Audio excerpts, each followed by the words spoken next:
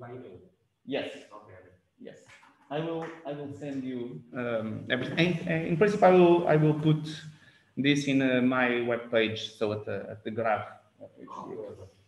So what's happening? Sorry, Oswald? If you could full screen and also just pull the PDF so I want to get the names of the other books. Ah, right. Of course. You can see it, please. Just have a look.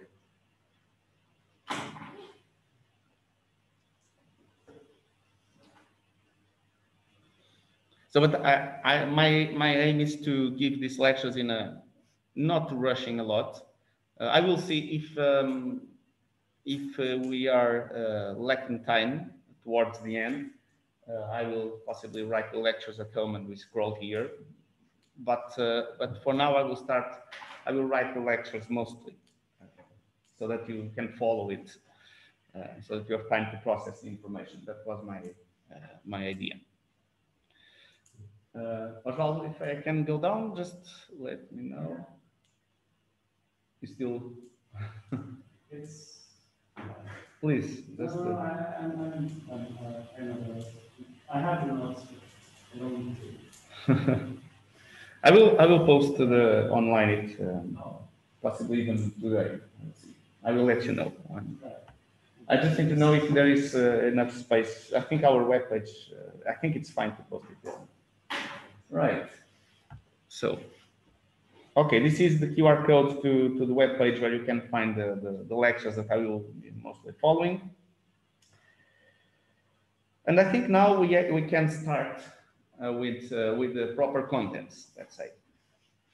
So, the first thing is like step number 0, which is just recalling you. So, what are the elementary particles and the fundamental interactions? The ones that we know of, at least. So, the ones that you are mostly familiar with, I guess, are the fermions. I think all of you have heard about what are quarks and what are leptons. And the quarks, you have like two types, up-type quarks and down-type quarks, which difference, besides the mass, of course, the mass of the up-type quarks and the mass of the down-type quarks is different, even between themselves, of course. So the quarks, they all have different masses. But another thing that distinguishes them and groups them is the electric charge. And this electric charge, it has to do with their structure in terms of electroweak interactions, their hypercharge and their isospin. And quarks, they basically feel all interactions. They interact by the electromagnetic force, by the weak force, strong force, gravitationally as well, because they have mass, but not only because of that. And we'll see the case of the photon. And also they interact with the Higgs, which is what gives them a mass. Yes. Why isn't the Higgs boson considered a fundamental force like the other force? That's an amazing question. So the question here, if by the way, online, can you hear the questions here? Not very well. Okay. A little bit. I will repeat them. So what was asked here was that why is the Higgs not considered a fundamental force as the other interactions? I mean, the Higgs is not a force line. The Higgs is a particle. It could be in the limit of force carrier, and it does indeed mediate the interaction that gives mass to the particles. But the Higgs is not part of the gauge structure, the transformation properties of the internal symmetries of the theory, and that the forces like electromagnetic, weak, strong, gravity is even aside from this. But let's concentrate only on these three ones. They emerge from the gauge principle. We gauge a theory, or in other words, we localize a symmetry, and because of the invariance that we need to force, we need to say that the theory has to be invariant everywhere. So that gives rise to the gauge bosons. They emerge naturally from that. And the Higgs is a little bit different. So the Higgs is a scalar, or results from a scalar that interacts via the weak and electromagnetic forces, or the electroweak force, and results, and we put them by hand. We introduce the Higgs. We can introduce 1 Higgs, 2, 10, it doesn't matter. But the forces itself, we define the transformation properties. We say they have to be, we need this invariance, and only one photon emerges. One W, I mean, double plus, double minus, so 2 W's opposite, with opposite charge emerge. 8 gluons emerge, no more, no less, and the Z boson. So this is a little bit different than what happens with the Higgs. But it's not wrong to say that the Higgs is mediating interaction. That's something perfectly correct. In fact, when we say that something is mediating an interaction, when we have something like this happening, so there is some mediator here, some mediator there, which this can be a gauge boson, but you can also write something like this, where you can have a Higgs boson here. So these sort of things can happen. And one of the things that this course is meant to is for you at the end to understand properly what's going on here. So that was a very good question, and I want all of you to ask questions whenever you feel like. So about the leptons, there is a few interesting things here, which is, of course, the neutrinos are neutral, as the name indicates, so they don't interact via the electromagnetic force, neither the strong force, as well as their charged partners, which don't interact via the strong force. However, neutrinos, they do interact via the gravitational force. In fact, they have mass. And they interact with the Higgs. And I'm putting this square with the red tick because in the standard model, the neutrinos, for the neutrinos, we would have to have a cross here, in this place. Not here. Here it's for a different reason. But here, we would have to have a cross in the standard model. But this is one of the big failures of the standard model, which is a correct theory. It's a correct theory. It works amazingly well, but badly fails for neutrinos. Well, maybe I'm being too strong in saying badly failing, because neutrinos have very small masses. So maybe the failure is measured by the size of the neutrino mass. So I will say again, it's a failure, but perhaps not a bad failure. But one of the confirmed things where the standard model does not explain what we see in nature, that neutrinos have mass. They oscillate between different flavors. So a neutrino, tau, oscillates into muon neutrino, into an electron neutrino. And this oscillation is a quantum superposition of mass eigenstates.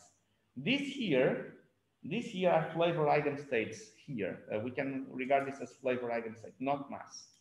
And neutrinos can mix via mass eigenstates and oscillate between different flavors. And this is what I wanted to say about these fermions. And of course, we also have this first, second, and third generation replication. This is one of the things that we know that exists, but we don't really understand why. Also, we don't understand why the masses are so different here. We know how the masses are generated. This is what I'm going to teach you, but what I'm not going to teach you, and nobody can teach you exactly, is how and why the mass of the particles and why 3 generations. This is a big question. I have my ideas, I have my proposals, but others have their ideas and their own proposals. And this is something that we can discuss in the second course, of course.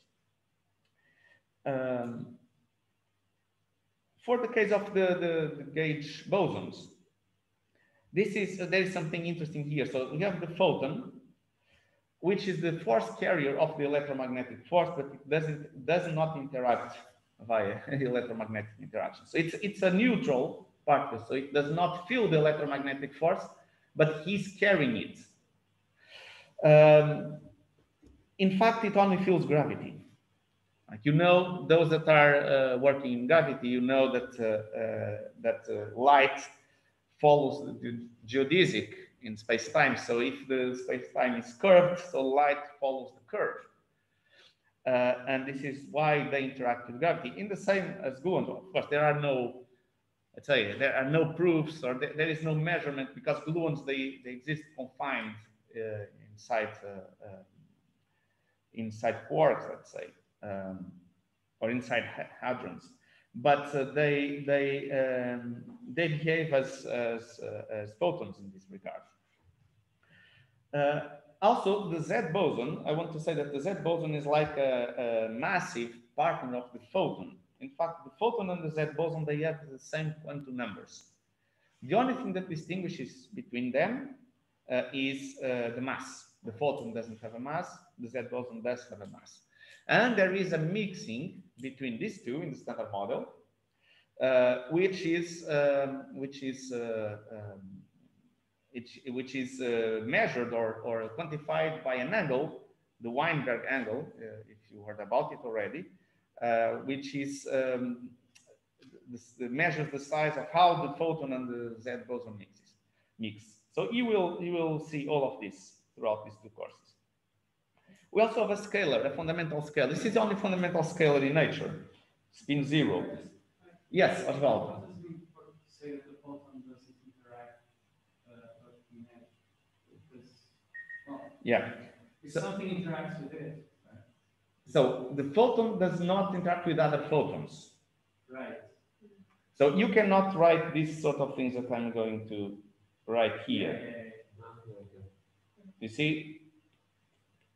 Photon, photon, photon, photon, photon. This is badly wrong. This cannot happen.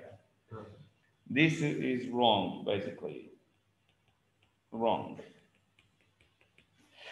So this is something that doesn't happen. So of course, at quantum level, you can have things like. I just mean when it interacts with the charged particles, an electron. Right? So, Yes, right. But the electron is not a force carrier. right. So when you say it doesn't interact with the forces, it doesn't interact with the force carrier. Exactly. This is. Let's define our. That's what I'm saying. When I say interaction, there is like some vertex here. We have an interaction vertex here, and there is no interaction vertex with two or more photons, or three or more photons. So, and typically it's in a triple vertices like this. We'll define the interactions in this way. All right, but for the W bosons and the gluons, they interact with Yes. the charge carrier. So they gluons and double bosons, they interact among themselves. Yes, and that's why gluons feel the strong force, and there's a tick here, and that's why W's feel both the electromagnetic and the weak force. But Z doesn't, as well as the photon, does not interact with himself. I'd say. Any particular reason? Yes, there is a fundamental reason for that, which is connected to your first question. It's because of the gauge symmetry, the structure. When you have, this is going to be for the second course again, but when you have an abelian theory, so where the generators of the symmetry commute, they all commute, which is the case of a U1 symmetry, is the case of the electromagnetic theory. It's an abelian theory. The non-commutation of the generators forbids the existence of vertices of gauge bosons. When you have a non-abelian theory, you have a term, the commutation of, for example, you all know this, the polymatrices and the commutation relations of polymatrices. So that is something that will show up at the level of the electroweak interactions. because the weak part, let's say, of the electric interactions is an SU2 symmetry.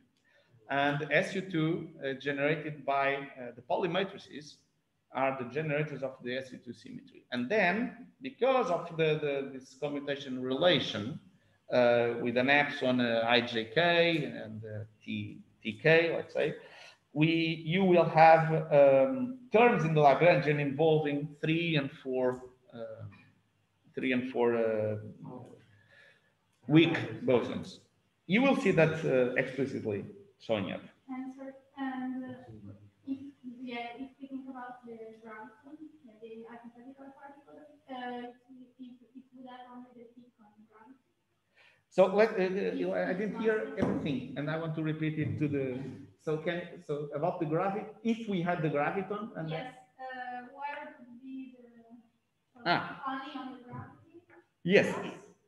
Yeah, that's a good question. If you had the graviton, yeah, exactly. In principle, it would be exactly only on the gravity, because it would if it is massless, exactly, it would be only in the.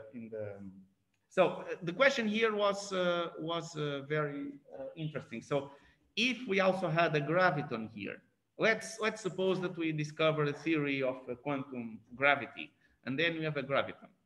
And let's say the graviton is massless. In fact, we think it should be massless if it exists. Also, we look at the gravitational waves that propagate at the speed of light. So the graviton must be, if it exists, it must be massless. So it would not interact with the Higgs. And it's also neutral, so it does not interact with the electromagnetic force. It would not interact with the weak or strong force. It would only interact gravitationally, because it would just follow the geodesics. All right. For example, in linearized gravity, the gravitational perturbation behaves like a tensor in Minkowski space. Mm-hmm. So can this be included in the standard model, or even in the linearized theory we have problems quantizing that tensor field? So the question here is if in a linearized version of gravity, if we quantize it, so we would always have problems in quantizing it. It's the problem of it when you start renormalizing the theory. That's where the problem shows up. When you renormalize the theory of quantum gravity, you start not being able to remove these divergences, and it's a big problem.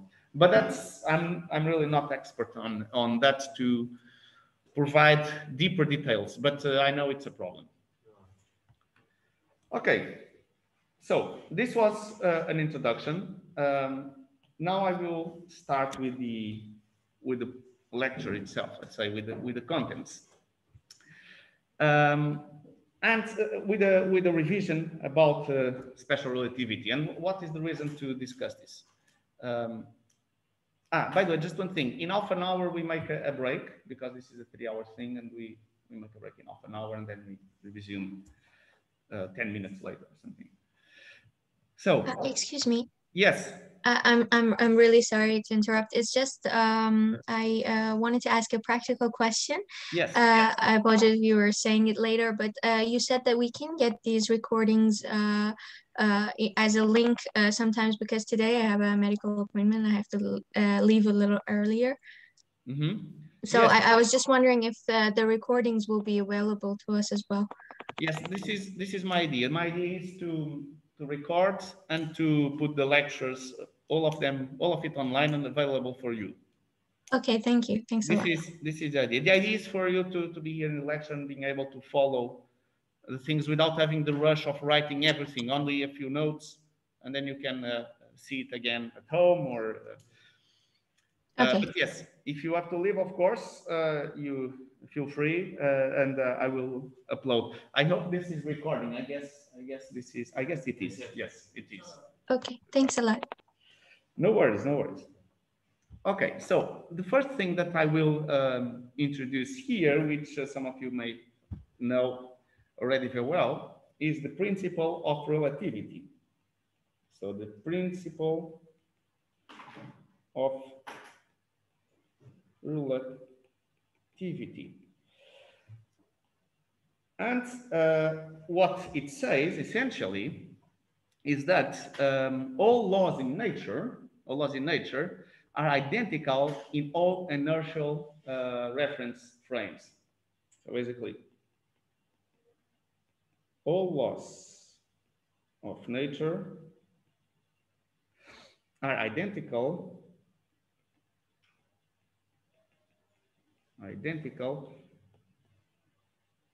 in all reference frames. Inertial. Sorry, inertial frames, exactly. Thank you very much. Inertial reference frames.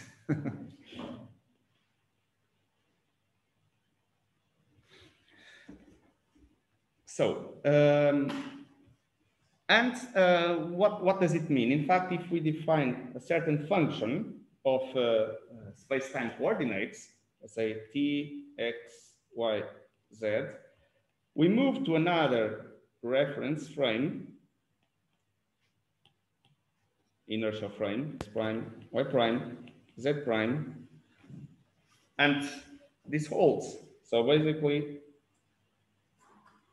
this is what should happen.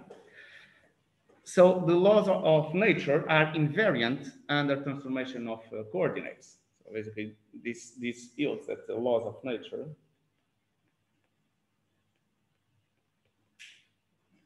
are invariant under coordinate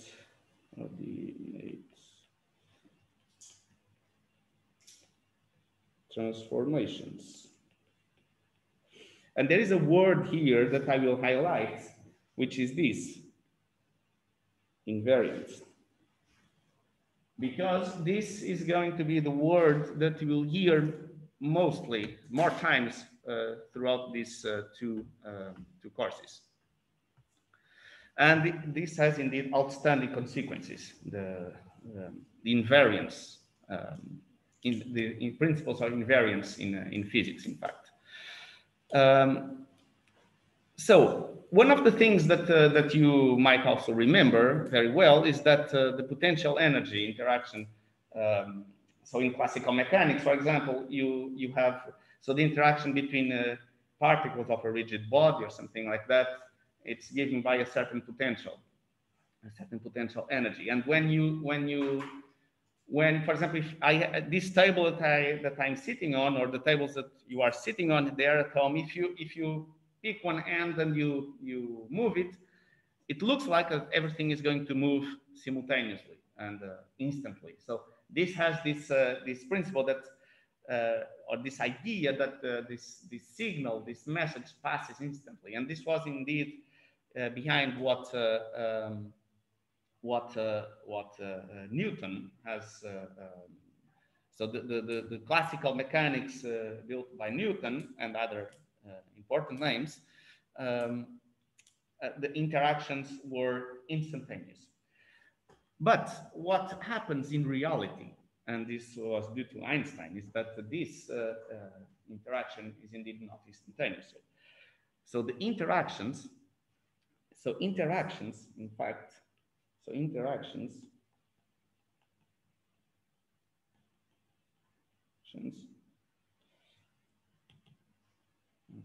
propagate at a finite velocity,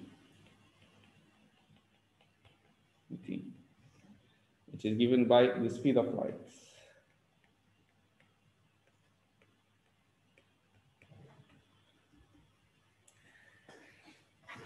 This is also very important in what follows, because also this is the same for all inertial frames.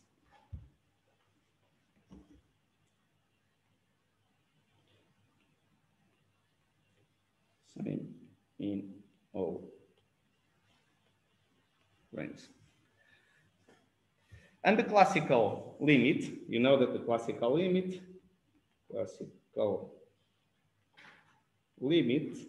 is when you take velocities that are much smaller than c, then you recover classical mechanics.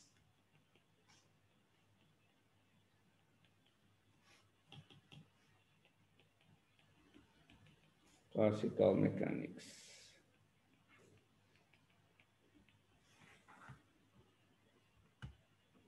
Right. So let's just put it a little bit more formal now.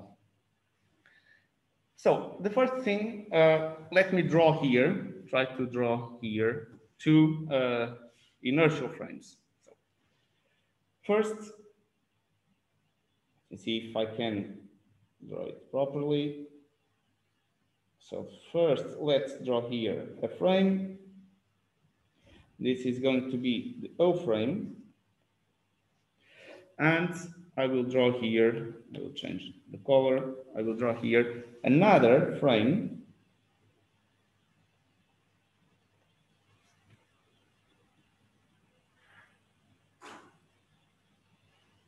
Here. O prime frame, which is moving at a constant velocity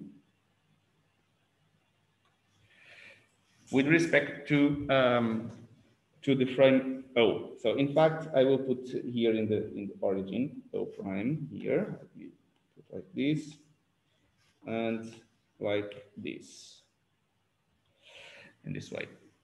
Right. And now this is moving along the X. So this is X, this is X prime. And now here we have Z. This is blue, so Z,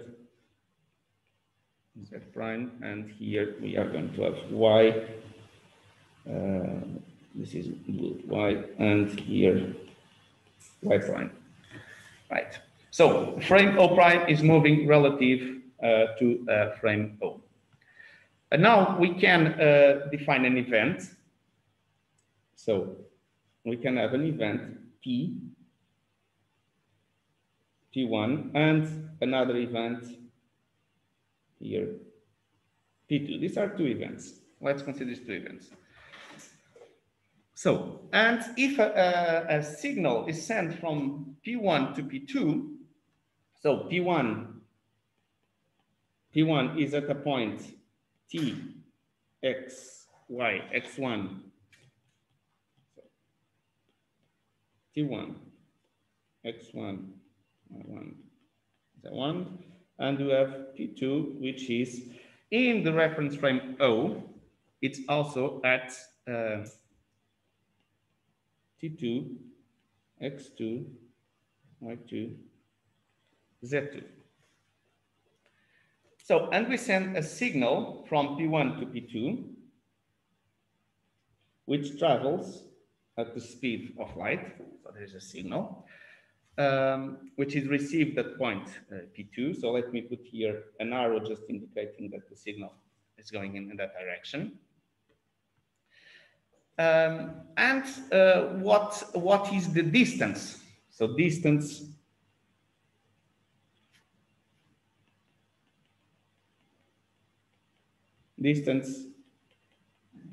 traveled by the signal.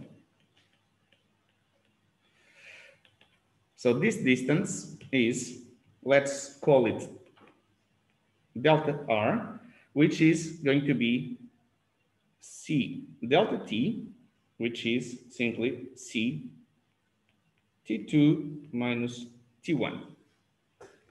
So I will define something with this. It's going to be very important now for those that are working in gravity. I will use a different signature of the metric. That's why I'm introducing this. That is going to be an important matter. So, but on the other hand, what is the distance? So this was the distance traveled by the signal, and what is the distance in terms of the space-time coordinates?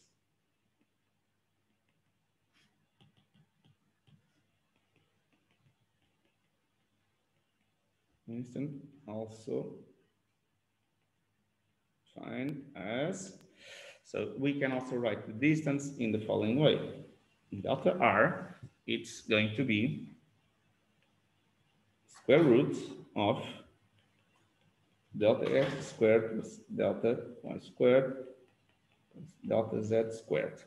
So, you know, delta x, y, and z is simply x2 minus x1 and so on. Right, so we can then define something like, if we take this, let's call this star, let me put, and here 2 stars, and from star and from these two, we know that the delta r, so this delta r is equal to delta r, of course. So what we have is that c squared delta t squared is going to be equal to delta x squared plus delta y squared plus delta z squared.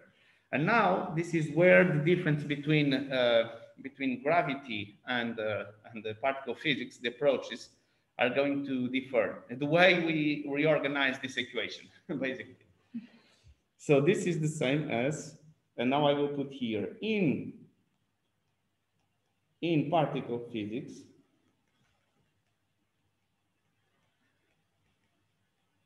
how do we solve this in particle physics? We solve this in the following way. We put the space-time coordinates on from the right to the left-hand side. So we say that we have c squared delta t squared minus delta x squared minus delta y squared minus delta z squared equal to 0, of course. And this is defined as the line element delta s squared, which in this case, we are talking about a light signal. This is a null trajectory. This was, recall, this was a signal, so a light, this was a light from P1 to P2. So it's a null trajectory. But what about the O frame? So this was, so far, this was in the frame O. So this was in O.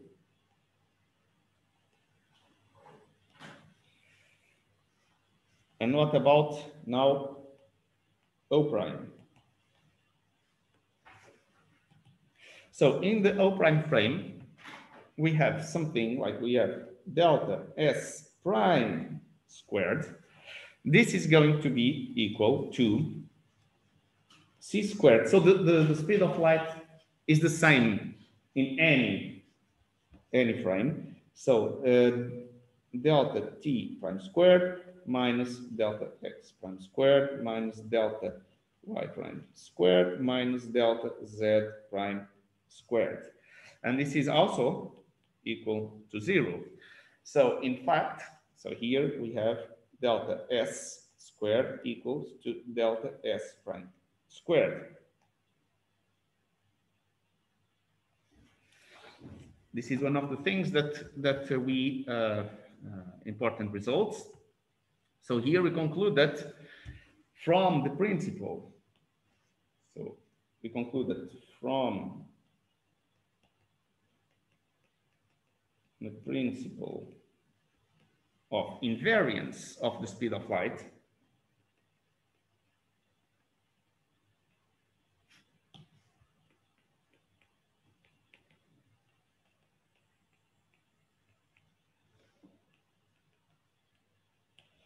speed of light, if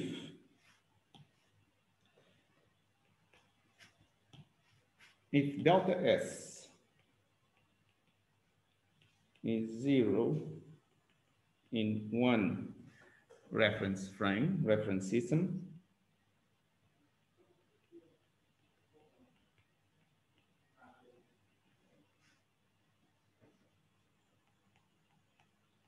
It is 0 in any other inertial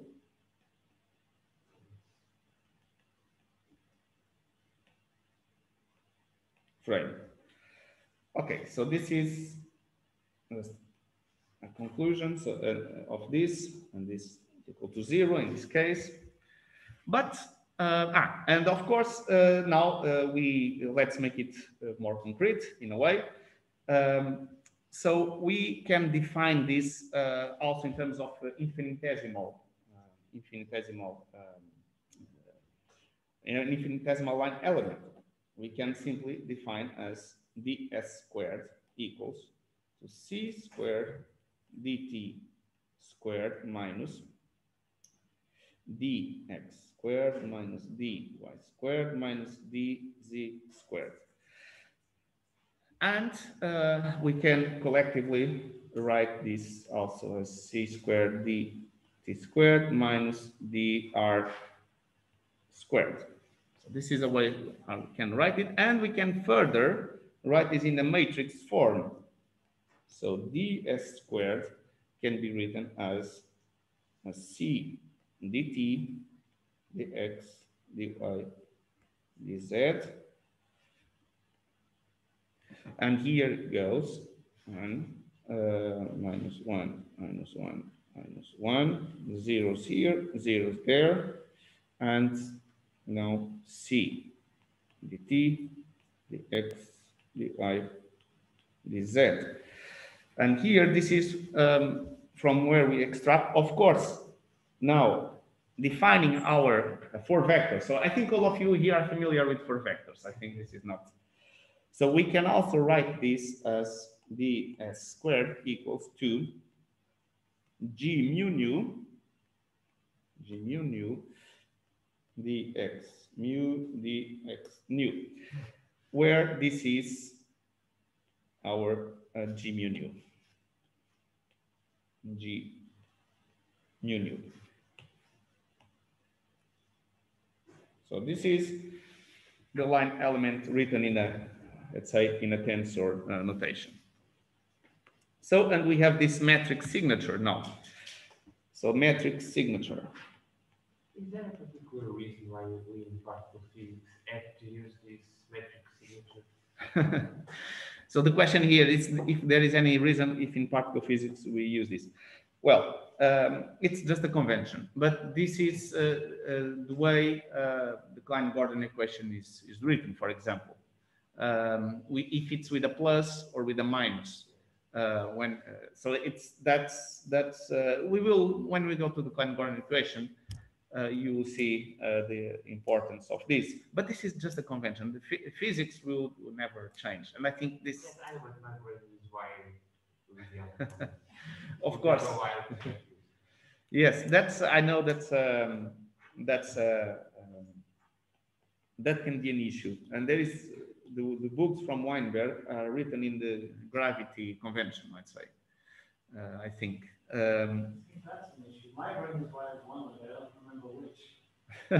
I know when I learned, for me, it made more sense the other one, but then I got so used to this one that I will be using this one here. Are we going to keep the seeds around? Or? No. So this is only until there will be a point, hopefully today, where I say, now let's forget about all of this. But this is important because at least up to a certain point, it's important to know what are the units that we are working with, and just as an introductory part.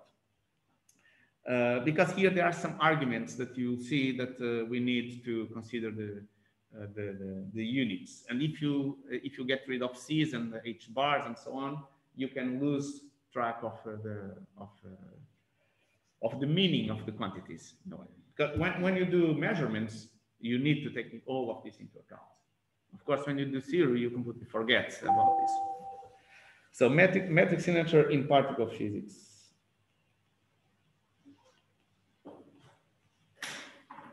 it's simply going to be this. Mu nu equals to by plus minus minus minus. So this is the metric signature that you are going to be using throughout this course. So, and then you can do a lot of fun things with this metric. So you can raise indices. So you have a certain 4-vector, which is alpha mu x mu. Can, in this case, we are lowering index. You can also show some properties. For example, this property G mu nu, G mu alpha. So do you know what is this? The contact alpha. Exactly. So we have this. You also have, of course, here if you apply this, if you apply the metric, and if you define x mu equal to, still with c's, ct x y z, then x mu is going to be ct minus x minus y minus z. And another thing that I will not follow forever is the x, y, and z, of course. I will condense the notation in a little bit. So, but now what happens when we have when we are not talking about these null trajectories? So what if basically what if a particle has a mass? What if a particle has mass and the trajectory is not null? So we can write between two reference frames that ds squared equals to a certain, let's call certain constant a, ds prime squared. So we can just assume that these two are proportional. And to see this, to see what is a, actually we want to see that a is 1, because we know that's what it should be. Let's consider 3 reference frames now, 3 inertial frames. So we'll consider a certain frame O, a frame O1. Now I will do in a better way. So we'll consider reference O1 and O2. We consider these 2 reference frames. And now let's look at the velocities of this with respect.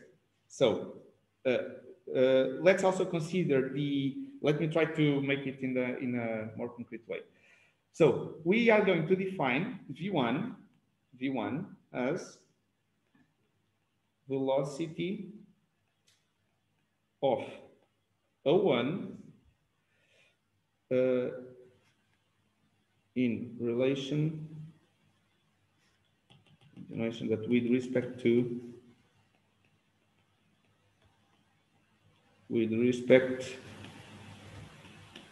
O. Now let's define V2 as the velocity of O2 with respect to O. And they're going to define V12 as velocity of O1 with respect to O2. So we have 3 reference frames: the O, the one that we started with, the O1, and then an O2. We are not defining any directional information about these velocities at the moment. So with this information, we can write the following. We can write that ds squared is equal to a v1, because this a coefficient, this must be dependent on these velocities, right? So I think this is intuitive, right? So Is a v1 ds1 squared.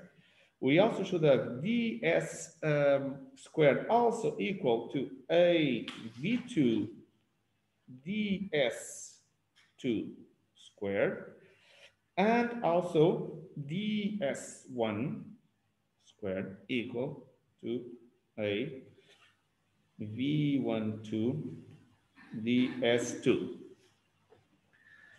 Now, we can simply equate these two, so this and this, and also solve this and put, we can take from here that basically a1, so a, I think you're just missing the square.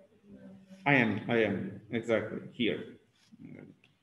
So we can say that a v12 is equal to a. So this is I'm putting ds1 basically ds1 over ds2, meaning that a1 v2 is equal to a v1 over a v2. Right, but now what do we have here? There is something here that is important. This velocity here, so this here depends on the angle between the vectors, the velocity vectors v1 and v2.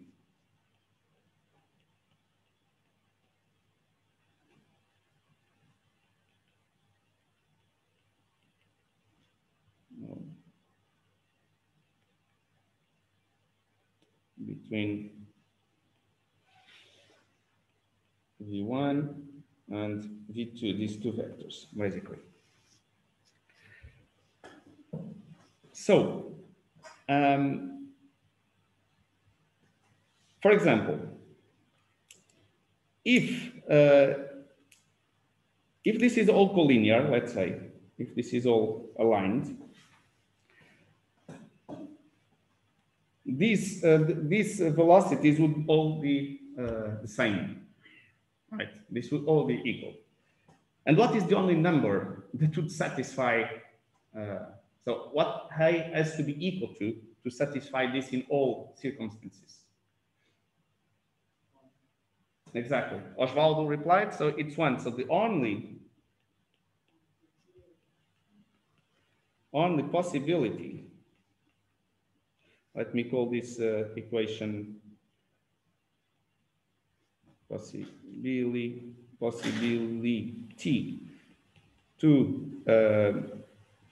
to fulfill in all cases is for a equals to 1. So I repeat once again, if these are, so the most intuitive way or easiest way to see this is if these velocities are all aligned, and if they are all the same, then the only this is clear that it has to be 1. When you have an angle between them, it should not you should not vary from this 1. Otherwise, this equation would not hold any longer.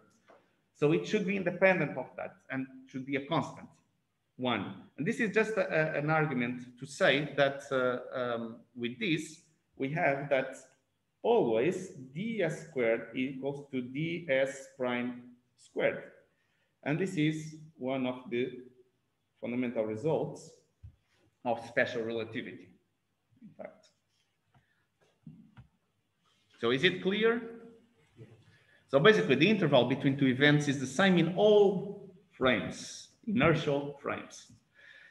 And the S is an invariant under coordinate transformations. So this is the most, so what you take from here, and this is the point I was leading to, that ds squared, let me put a better S, ds squared is an invariant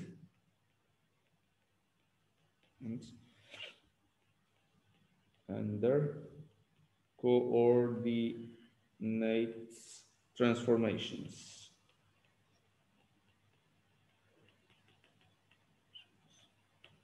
Okay. Right.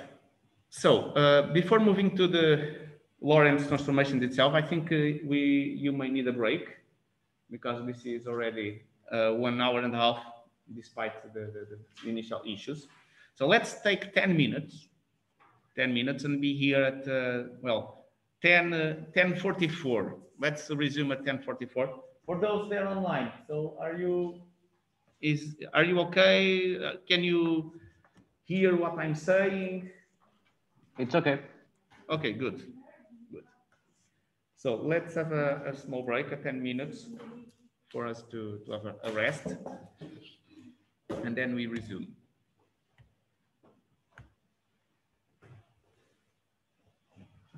And I have to go to the, so the door is the bathroom here. Okay.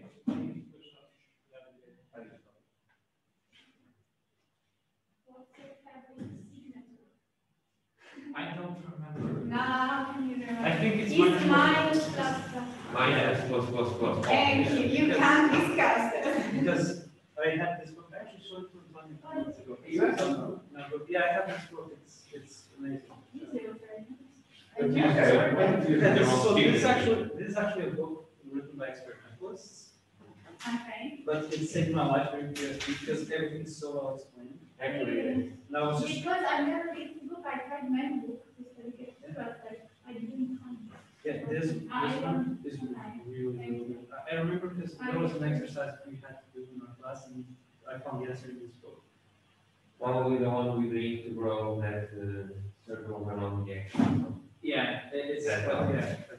Last year. Because I tried some, yes, words, testing. I mean, I love them, but I don't I like still, that. I'm still missing some. It's And too bad. sometimes Yeah. we don't want like to go through all the math, we just want to like understand Yeah, what's going on. different, yes. I also tried The the, concept.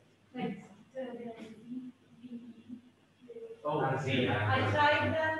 I mean, I read some parts of my books, but still there is something missing. This has like some cool, nice illustrations. I remember those illustrations. I like the drawing. I like the. Is there, is it not, is that in the library, they don't have your books? They only have classical mechanics books. Probably not, yeah, I think Well, it's the best we can, so I understand that. Yeah, but I want to like review it by myself, and yeah, I would really recommend this. Has some little quotes at the start of chapters. It's kind of- Thanks, I like the drawing. Yeah, it's the best book. we are watching a KFT book. Yes. I still submit here. Where did you study KFT?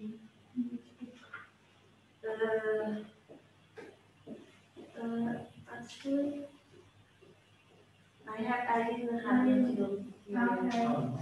No, because I did the astronomy and I Okay, yes, yes, yeah. So you're addicted to amateur. Yeah. Look, it's like the guarantee instructions. Actually, that's my plan with the doctor, try to Yeah. do it, But, learn of this by myself. yeah, but I can tell you that I did like 3 courses about KFT, but I still I can't get it. There is 3? Yes.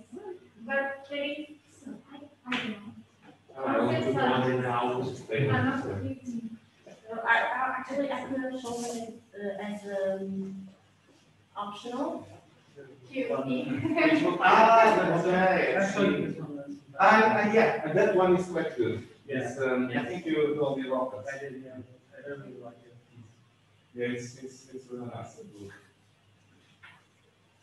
So what was that book? Oh, Is yours? Yeah, I bought this time because it was so good. Like, I would not like to buy it.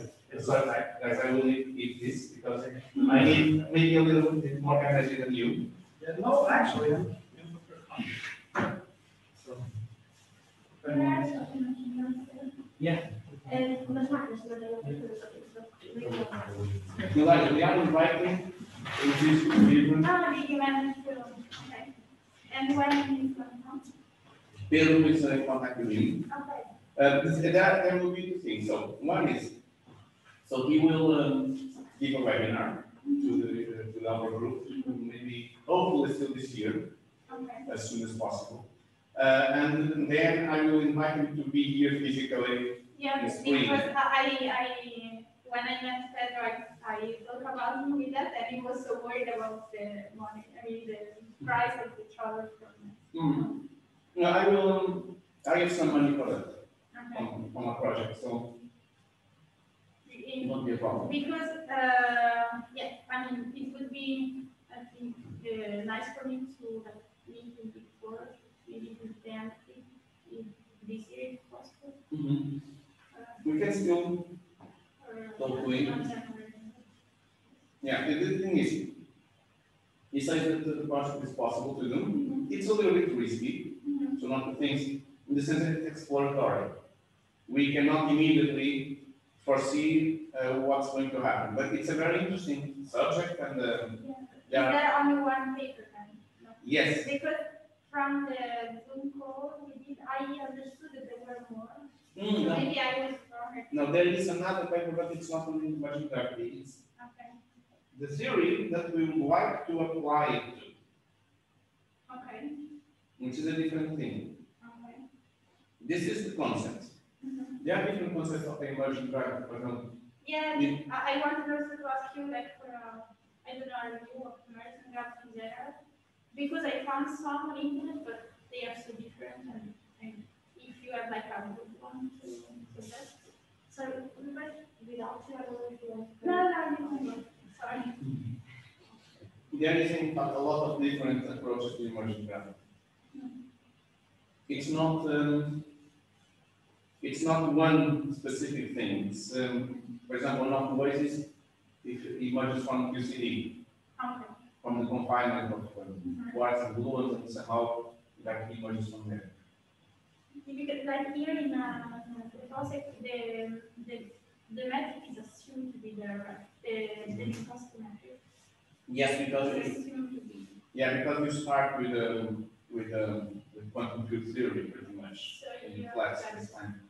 And so basically you don't curve the space-time as a fundamental thing. It emerges from the fields, basically. If I well understood what Francisco said at some point, that the renormalization of the fields is what is somehow transferred to gravity. But the point here is that that's the concept, and it's shown there for a scalar and for a fermion. Yeah, I try to understand the scalar part, but yes, and I wanted to like read something more about that. We need to talk to Francisco, Okay. talk some more. So, but you got really interested about that, right? Because when I did the corpuscular model of gravity, we did not. We assumed the condenser gravitons being there. We assumed its existence and then we tried to work on it. So it would be interesting for me to like try to start from some first principles and try to graph. The main point is that we have a model which is based on unification. So unification of all interactions, not gravity is fundamental element, but unification of all interactions, also matter, forces, peaks, mediate. So it, like what is assumed to be there is okay the regard metric and then the amount of peaks are something, and then you find the isodentic graviton and Precisely. The question is how to, from there to how does gravity emerges there. But one of the things that I was thinking about is, even before that, if it's possible to do this only with standard model. So how can gravity be emergent in standard model or some extension of it? Some we have seen the matter part to be only standard model. Exactly. So from this post-check, how did this gravity emergent in a simple theory, and what happens? And then stepwise we grow to the level of unification. Because in the paper they only consider the one kind of field at a time, but then you want to try to. Exactly. So the idea is to put that in a realistic context. We can start with the simplest realistic context that we they know of, and then gradually, step by step, going into more fundamental description of nature. And when would be the webinar? There are these. So Pedro said it would be somewhere just give the time, in December, I think, Okay. or early January. Let's see. The webinar, you will get from there. It will be from Mexico, yes. And then but he will come. I want him to come. In fact, I'm going to organize a workshop, Okay. something like that for a week, where we invite So some you people, will stay for at least a week. And perhaps you can also visit him. I just need to know how it works there, because I need to ask him how it works there in terms of visits and so on. But it's a possibility. But also, he will come here. There will be this. We will have more collaborators. Also, Owen from Lund University in Sweden. That's where I was now, and another guy from Mexico. So Alfredo Aranda is also an expert in this type of things. Well, Francisco is not a long-term expert in emergent programming. He's just very interested about it and made a proposal. So that's why this is something new, something exploratory, and the only thing that we have a chance to propose at the moment. Because I think for the first of 8 years now, the first of October they use the public discussion of this project. So I think I should have like a sketch of the project before that. I don't know, details now. Yes, that is something that we need to. We will have to have all of the information collected before, of course. Yeah, I don't do that. There is no rubbish bin.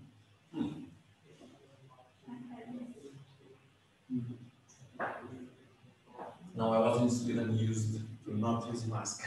It was very good. Now I have to wear it again. But of course, it's safe. I don't know here, but in Italy, my family told me that the situation is getting worse again. So here it's also growing, but compared to last year, it's really different. This year, at the moment, it is still below 2,000 cases per day.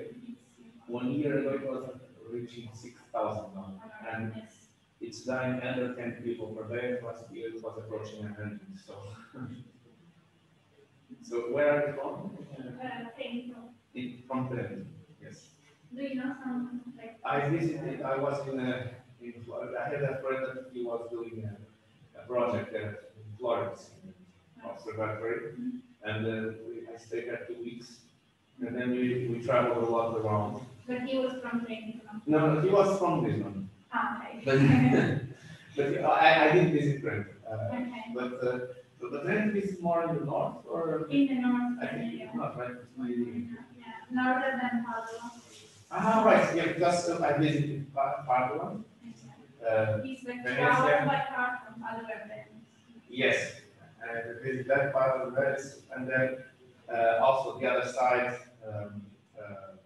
Pisa, and we went also to the beach in either Rimini, I think it's the other side, and Viareggio.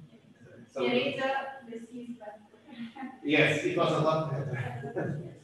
now in Trento, the island group, it's really small, and so my same supervisor told me don't come here because he said the group is dying.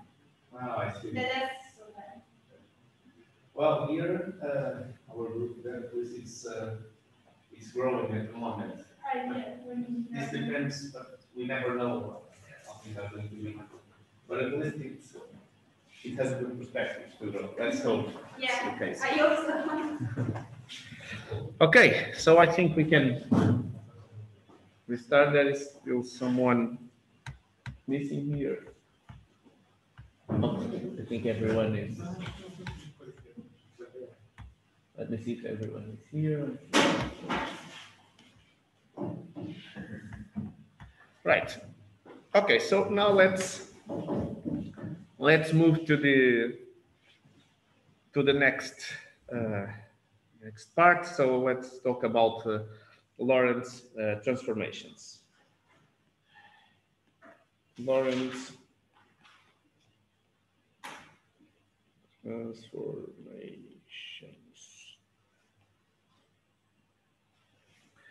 Right. So, but for that, let's go again to the beginnings and to the Galileo transformations before coming to Lorentz transformation. Let's revisit all this process.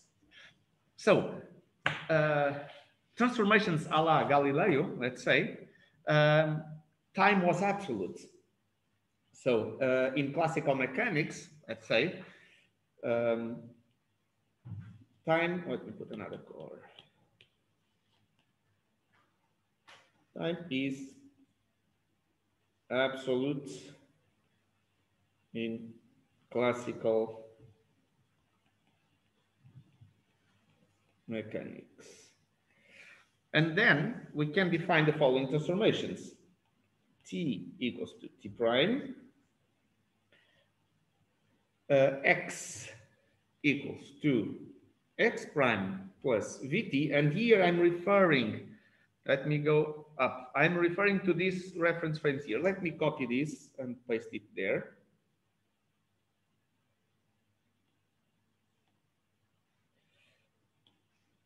So that's, oops, I did something. No, I didn't. So let me go down again. I'll put this a little bit smaller. So we are referring to this reference frame.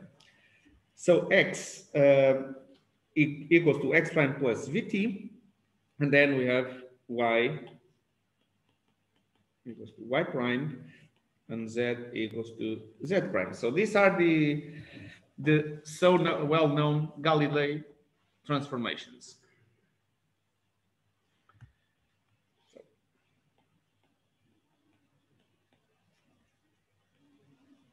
Let me put this in. Transformations, right? But there is a problem with this transformation. Do you recall what is the problem of these transformations? Anyone online or here? What's the problem? Yes. Well, progressive mechanics is they're good, but True, very true. like special relativity, time, the coordinate time, it's not the same. Exactly. And basically, but what is the consequence? So what I was leading to is what is the physical, what is the principle that is broken by the Galileo transformations? Variance of the speed of light. Maxwell equations are invariant in this transformation. Exactly. So that's one way of thinking. Yes, exactly. And what I mean also is like the invariance of intervals. So in this way, so with Galileo transformations, we have that ds squared basically is different than some ds prime squared. So this is one of the things that is broken and it's a consequence of what you just said, that the speed of light, the constancy of speed of light is sort of violated. And in fact, this can be easily seen because we have like here we have like ds squared equals to c dt minus dx squared. So I'm not, I'm only considering one dimension, like 1D. Or just, so all space-time coordinates encoded in x, if you prefer. And with Galileo transformations, I will call this Galileo transformations, applying Galileo transformations, what we get is that ds prime squared this is going to be equal to c squared dt prime squared minus dx prime plus vt squared. And this is different than c squared dt prime squared minus dx prime squared. So I think all of us agree here. So therefore, ds prime squared different than ds squared. So I think all of us agree on this. So how can we leave this interval invariant? This is what is answered by the Lorentz transformations, but let's go there step by step. So in relativistic mechanics, time is not absolute, as we have been already discussing in the previous hour. So the transformation of coordinates that leaves this delta S invariant and takes place in the TX plane can be seen as a rotation in the TX plane. I think this is also familiar. É ao meio-dia. Meio-dia. Nada. Right. So when I'm saying rotation, so we are considering rotations in the TX plane, and we are talking about something that has a metric that is not Euclidean. So rotations in the TX plane, we are considering rotations in the TX plane, basically described or given by or in a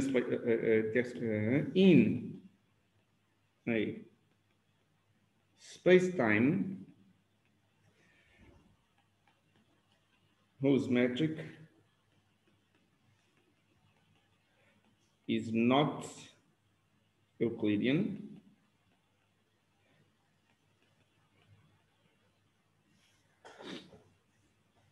It's not Euclidean. So we have, in fact, G mu nu equal, by I plus minus plus plus plus is pseudo Euclidean. This said to be pseudo Euclidean. And this means that rotations, this means hyperbolic rotations. If the space was Euclidean, so if you had like plus, plus, plus, plus, we could simply have standard rotations. But in this type of space, and for those working in gravity, this is very familiar, we are talking about a pseudo-Euclidean metric, and rotations are hyperbolic. This means that you can define, so your coordinates, so x is equal to x prime cosine hyperbolic of a certain angle theta plus ct prime sine hyperbolic theta, and ct, here I'm still using c's, equal to x prime sine hyperbolic theta plus ct prime cosine hyperbolic theta. So you can see this in any textbook of complex analysis, or so when you talk about rotations in this pseudo-Euclidean space-time. Right. So now let's verify what happens to these transformations when we apply this type of rotation. So we can then write our delta S squared. Let's write the delta S squared now, which is equal to c squared t squared minus x squared. And this is in general. This here is in general.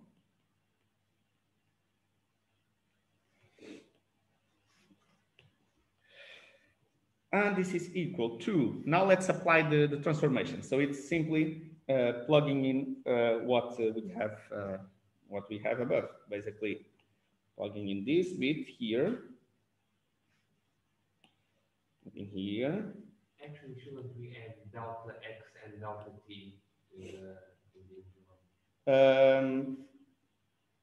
Yes, we can. Yes, because of this. It's yes. It's we can. I didn't have it here. I'm just trying now to remember why it's fine to do this way. But I think, yeah, because you can. This is how you define the transformations, but you can put deltas everywhere, pretty much. Exactly. So you can put deltas everywhere if you prefer. So, following the suggestion of your colleague, oops, not this. You can put delta here because this is all linear.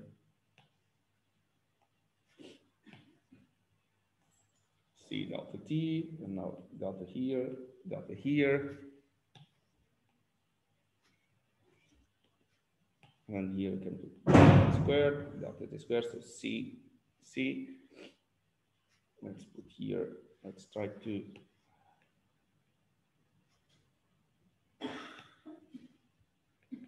Oops.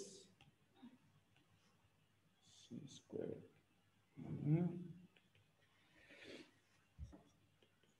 I think I didn't put delta just to save time.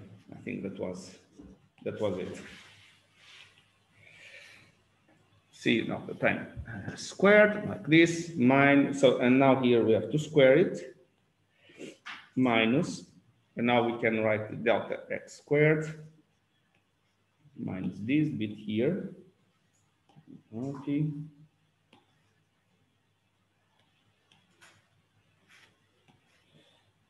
Here squared, I put squared up there as well.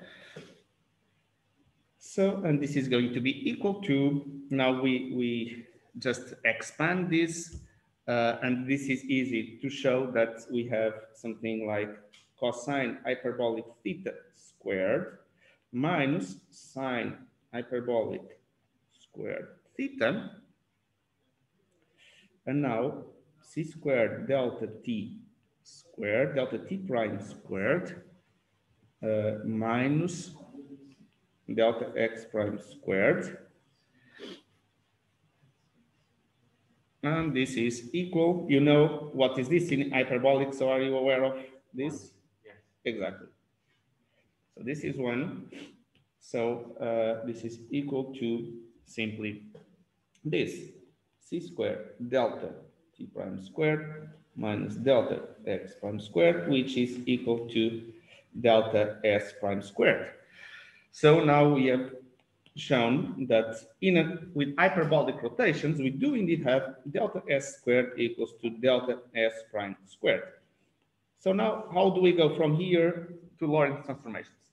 And let me say that I'm doing this here because I much rather prefer to understand from this geometrical approach where Lorentz transformations are coming from instead of just putting them here as God-given things. So these are the Lorentz transformations. Let's move on.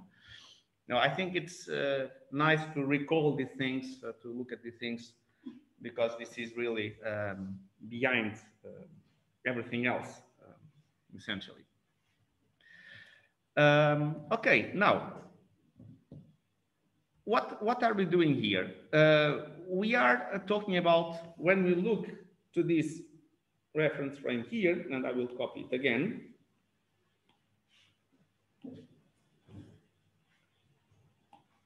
Let me put here.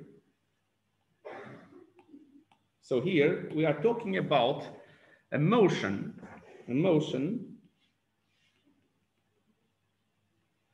of the origin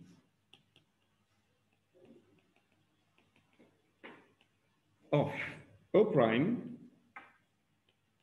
in O, which means that x or delta x prime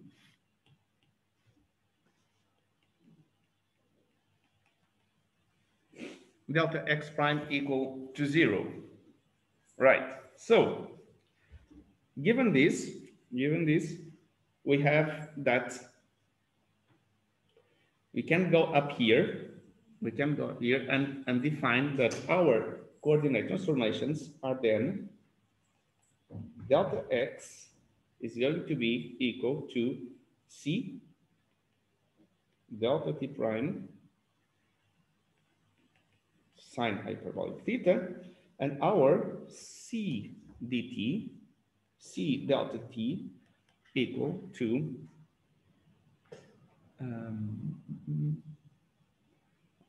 exactly c delta t squared, c delta t, sorry, delta t prime cosine hyperbolic theta. Right. Now, if we do now, this means that delta x over c delta t equals to hyperbolic tangent theta. And we know that what is this? And this is simply, so delta x over delta t, this is the velocity. Well, actually, not quite. That's of the c. Yes, but but that's the point. So this is v over c, right? So this is v over c. And this is a very well-known parameter. In fact, let me write here equals to, so delta x delta t equal to v over c, and this is defined typically as beta.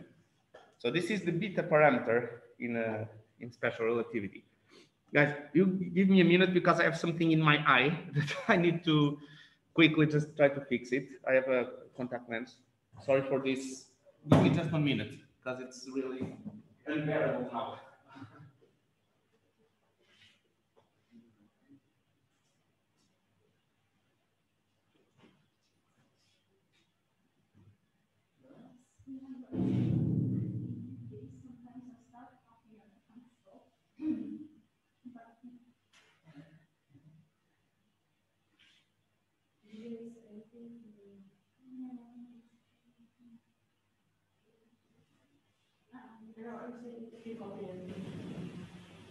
Yeah. It happens to me like once a week, and I can't believe it. Yes, and in the library, I just go out because I can't. No,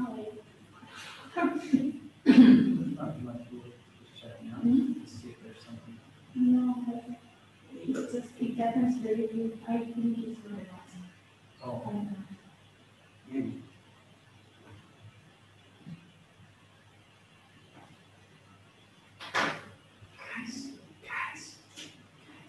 No. Let's love it too. The end of the world.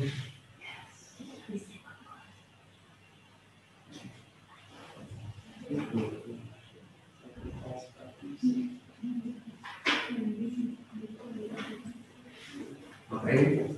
I think I'm recovered now. Okay, so we have now achieved this the well-known beta parameter just from this hyperbolic geometry.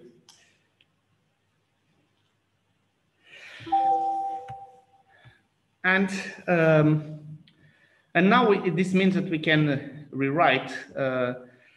We can essentially rewrite the things in the following manner. So if we have this, that tan hyperbolic tangent of theta equal to beta, this is equivalent of saying that hyperbolic sine of theta over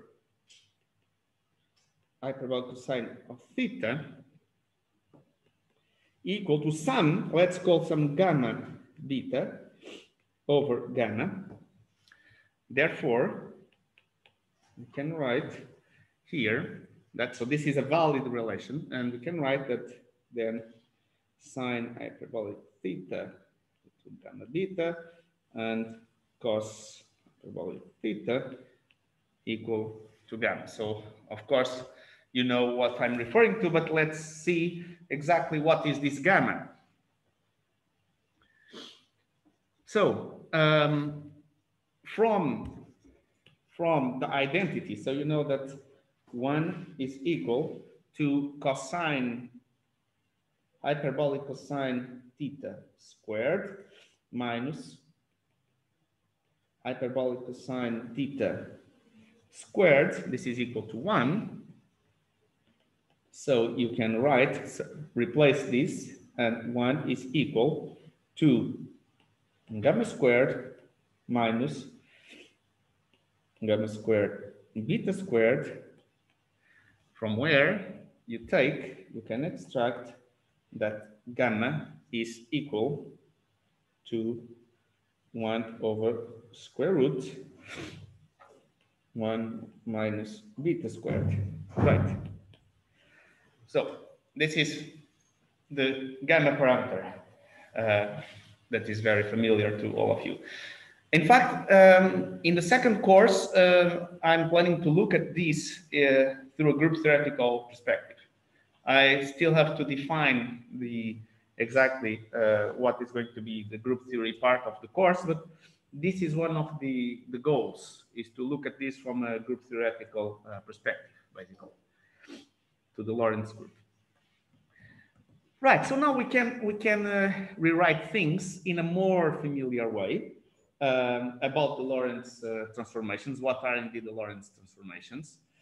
That CT, then I'll put another color here, then CT equal to gamma beta x prime plus CT prime, x equal to gamma x prime plus beta CT prime, and y equal to y prime, z equal to z prime. So of course I'm considering this motion here along with the velocity parallel to the x-axis. So, and in fact, when you make c going to infinity, then you get that gamma tends to 1. This is curving the arrow. Goes to 1, where Galileo transformations are recovered. Basically, right? So there is a better way of writing the Lorentz transformations. Let's write the Lorentz transformations in terms of matrices. So here we define, and this is how we are going to, from here onwards, how we are going to use Lorentz transformations. Defining a lambda matrix, mu, which is, now we just have to look into these vectors, and for this particular case, so with this velocity of the O frame in relation to O, aligned in this way. So this is, we would like to simplify our lives, unless I tell you, this is one other thing. You also have ending exercises that I will assign you as we go. And I will also prepare some other exercises for you to solve, to prepare for the exam and so on. Right, so we have this matrix, and you can just read it from this green transformations up there, which is gamma. Here we have gamma beta, and then 0, 0, gamma beta, gamma, 0, 0, 0, 0, 0, 0, and then 1, 1. 1, oops, 1, 0, 0, 1. So this is an orthogonal matrix. So this is an orthogonal matrix.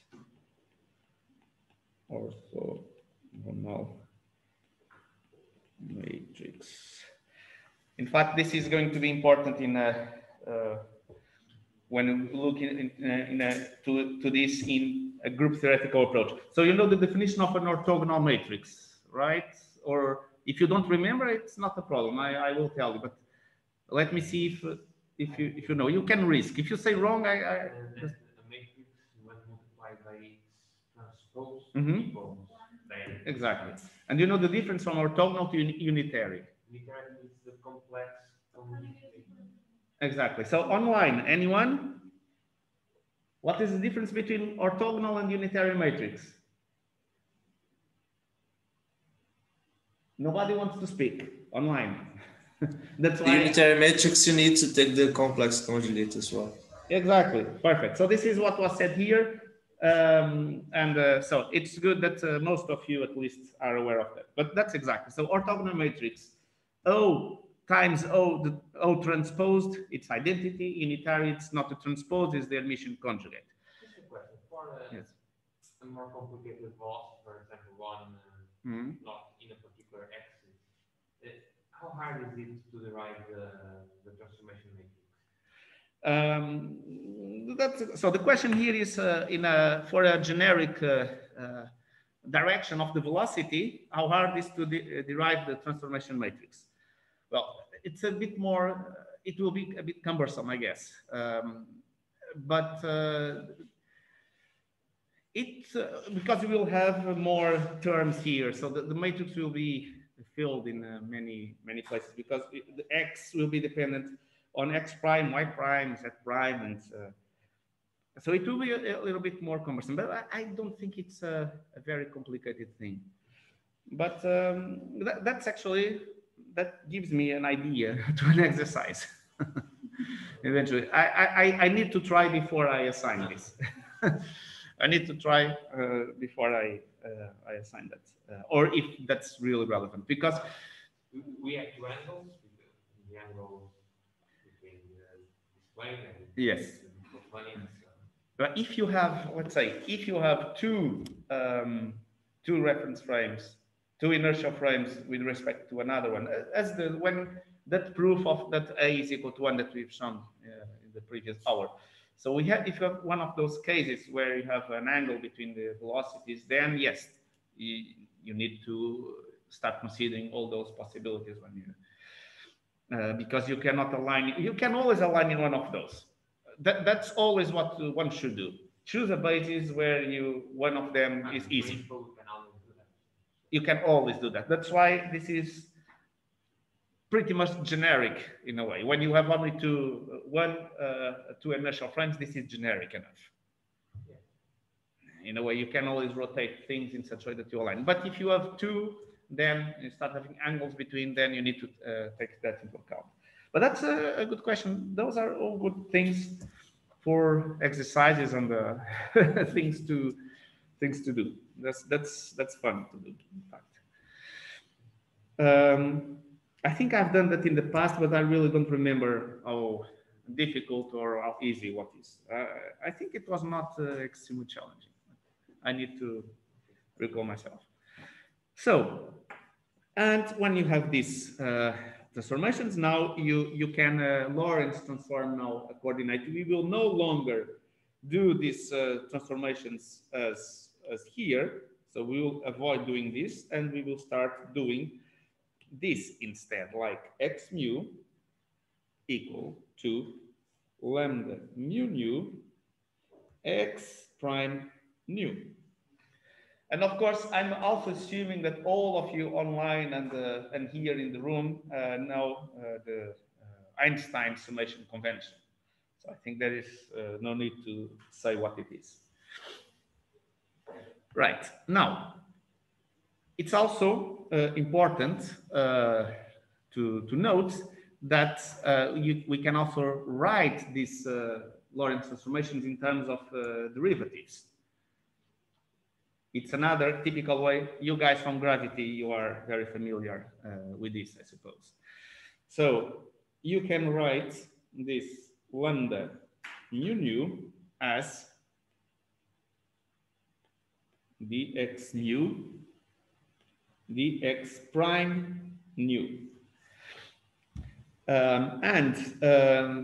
One can show this. You can just do it for a few examples, like for example dx0 over dx prime 0. So dx0 is like the ct, x0 is ct. Let me just define here. So x0 is equal to ct here. So when you do this, you look into this it's like deriving this part here with respect to ct. So that is in this case ct prime, deriving with respect to ct prime. So this is pretty much gamma. You can also write, you can also do it, for example, for dx0 dx prime 1. And this is dx prime 1. So dx0 is this. So now it's deriving with respect to this x prime. And so you see this is gamma beta. Let me put here on the screen. So here, right, gamma beta. Like this gamma and this beta. And so on and so forth. So I will not just write here everything, but this is just to show that there is this way of writing the Lorentz matrix, so the Lorentz transformations in terms of derivatives of the coordinates. Also, another important result is that the Lorentz transformations preserve the metric. So how do we see that? So let's consider like this: ds2 equals to g mu nu dx mu dx nu. And now let's Lorentz transform. Let's bring x mu and x nu to the O prime frame. So doing that is equal to g mu nu. And now let's write here the matrix lambda mu alpha, lambda nu beta. Now be very careful in the indices here. We need always to take into account index contractions, and we should only repeat the indices that are summing.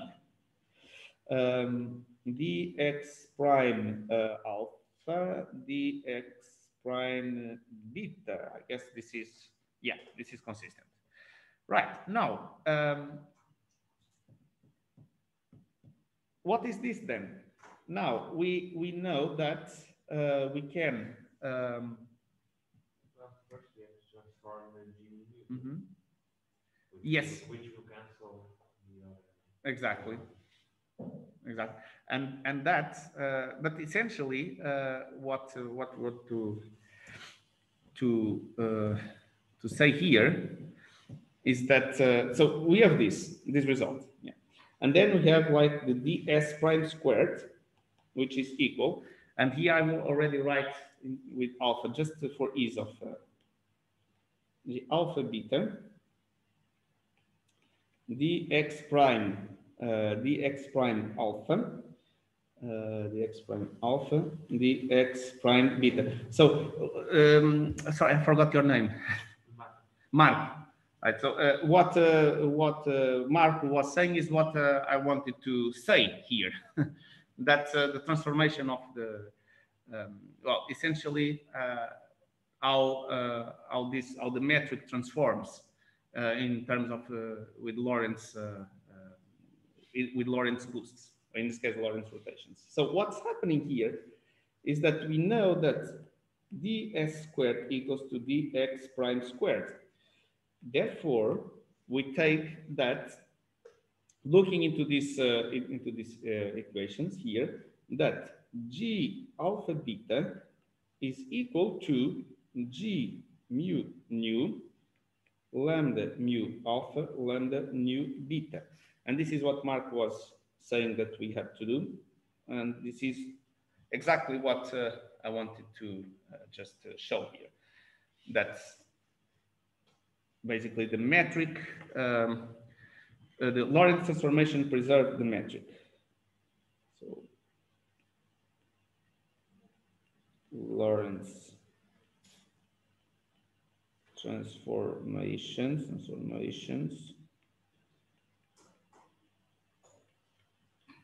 preserve the metric. There you go. So another important concept is that of proper time.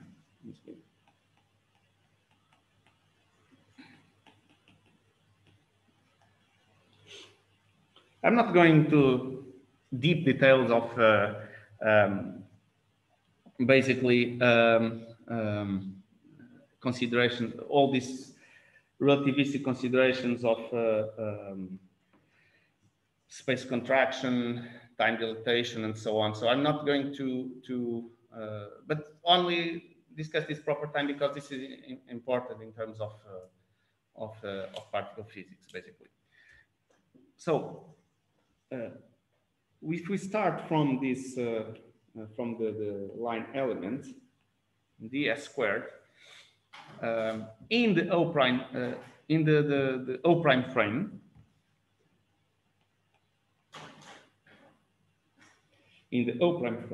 so this is equal to c d t prime squared, right? But we also know that this delta s here, we have that this is equal to c squared dt squared minus dx squared. So this is equal to c squared dt prime squared, right? Now we can just we can continue this and say that let's take the square root here. Yes, I think that's the best way. So we take the square root here of c squared dt squared minus dx squared. Oops, this. Okay, x squared equal to c dt prime. C dt prime, yes. And we can just put c dt outside. So c dt square root of c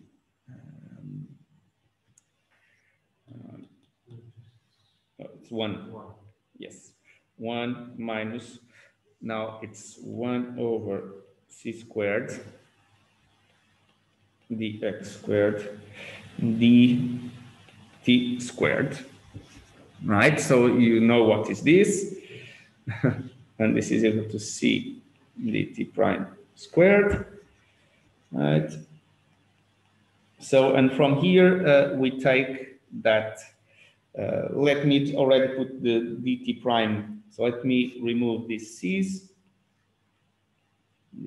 here, and saying that dt prime is going to be equal to dt, and now this is our beta, 1 minus beta squared. Let's write this in neater way. So 1 minus beta squared. Therefore, this is our gamma.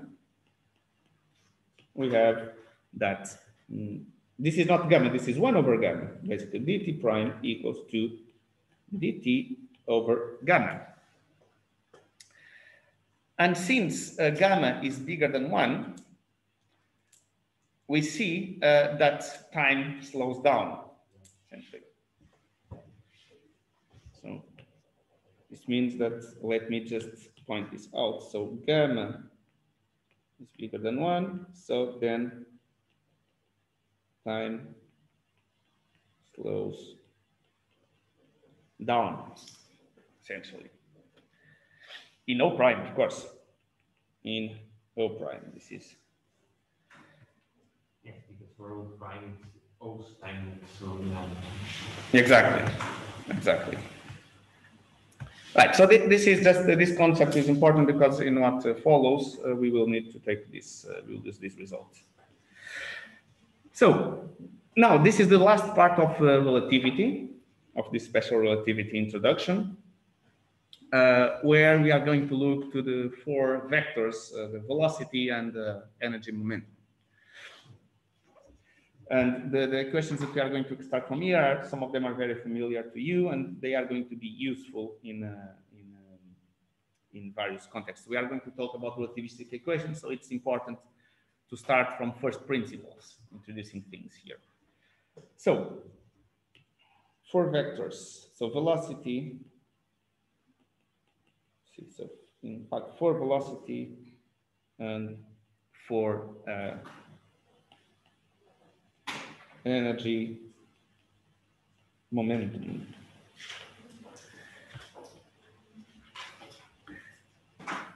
So first of all, you guys know what is needed for us to say that a certain quantity is a four vector. Right? Let's transform as a vector. Precisely. Exactly. But in this case, transform, we're talking about Lorentz transformations, I guess, yeah. In this case. Exactly. So essentially, so a quantity, a mu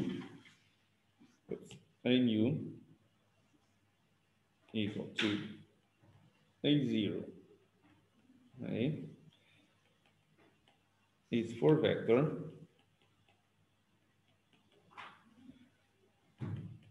if transforms as basically a mu prime equal to lambda mu nu a nu. Right.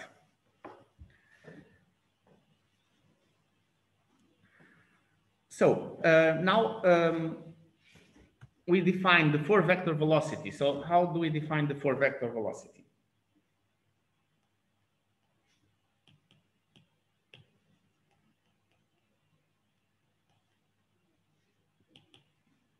Four vector velocity. So we define this in the following way. So a certain u, so u mu equal to the limit when delta s here, yes, delta s goes to 0 of delta x mu over delta x, delta s, I mean, delta s. And this is, this is defined as, when we take this limit, this is simply dx mu exactly over ds.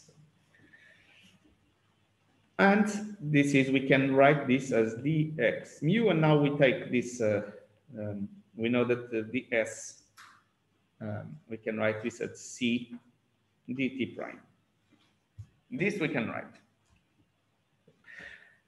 So this is in analogy to the definition of the tree velocity, but this is a dimensionless quantity here.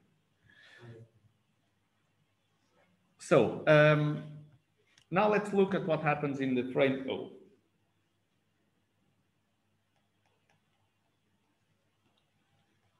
Frame O. What happens here?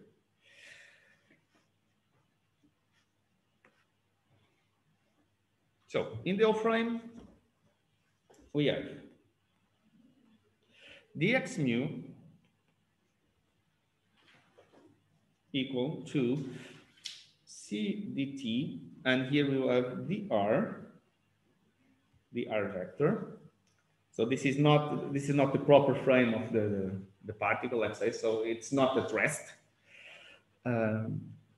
Therefore, the forward velocity, it's going to be equal to dx mu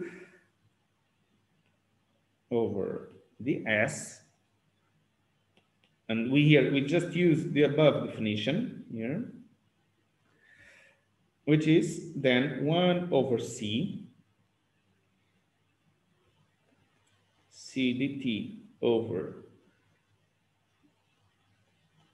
dt prime, and here the r dt prime. I already put the 1 over c outside, right? So this is 1 over c, and now we use the same the results that we have been deriving. So that's why we derive this proper time here. This dt prime equals to dt over gamma. So now we are going to make use of this to get the following. So c dt over gamma minus 1 dt dr over gamma minus 1 dt. And this is then, we can just remove the first c with this, just not with the second one, of course. But this is going to be then gamma 1, and here it's beta. I can even put here a vector, because this is as a directional information. It's the velocity, so it's the vector. It's the velocity of the particle, let's say, in terms of the in comparison to the speed of light, of course. And what about the O prime frame? This is a little bit easier, right? So dx mu is going to be equal to c dt prime, right? C dt prime, and now 0. So this is the no vector. So u mu is going to be equal to 1 over c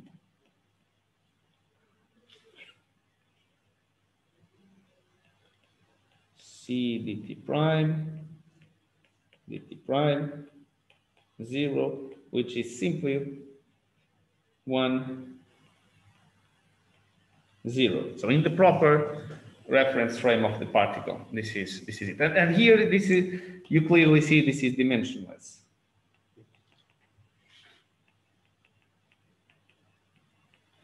Of course, we don't doubt that gamma and beta are dimensionless, but here we really have no doubts that one is dimensionless. So, so this is a dimensionless quantity, and also this also shows that this for vectors, so you have u mu equal to 1 for any frame, of course. It would be terrible if it would be different. This is a Lorentz invariant. This is a Lorentz invariant. Lorentz invariance, essentially. Okay, if you want to look to momentum now, this is why I have not removed the C's yet. I will only remove them after this section, because this is a dimensionalized quantity. And now if you want to talk about velocity, it's more intuitive to start with still keeping the C's around for us to, and if in relativistic quantum mechanics.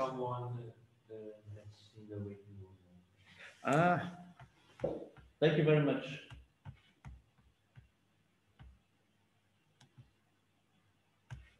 Okay. It was Etevaldo. I think you are back in.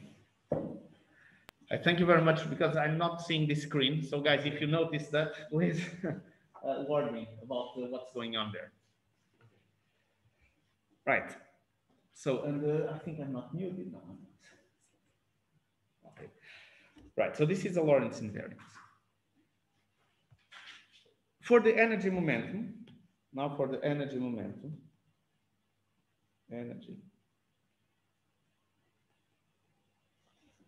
for the energy momentum. Now let's use the let's say the units, the correct units of momentum. To start it off, in this case, of this 4 momentum, let's have p mu. No, I'll write with the lowercase letters. P mu equal to something times u mu. So u mu is dimensionless. So we need to put here some dimensions to make it having dimensions of momentum. So one of the things we know from classical mechanics, it's the mass times velocity. So here it's simply mass and c. And c makes it, that's why it's important to keep the c's up until now. So c makes it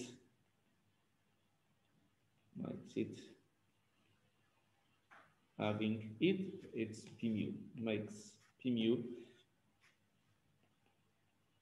having dimensions of momentum.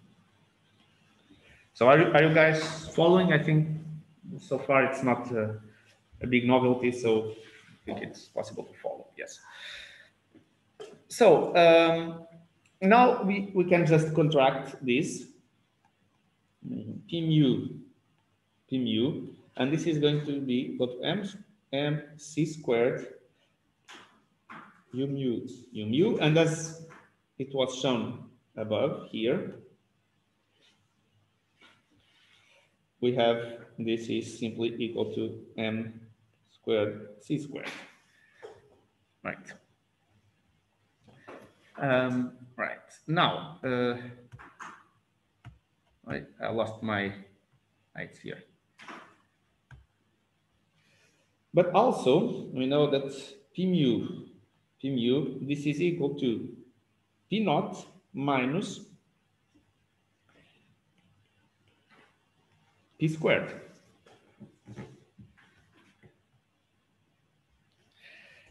And p naught, so this one here, has dimensions of energy over velocity. I forgot the square here. So we can rewrite this in the following way. P mu equal to energy squared over c squared minus p squared. And this is equal to m squared c squared.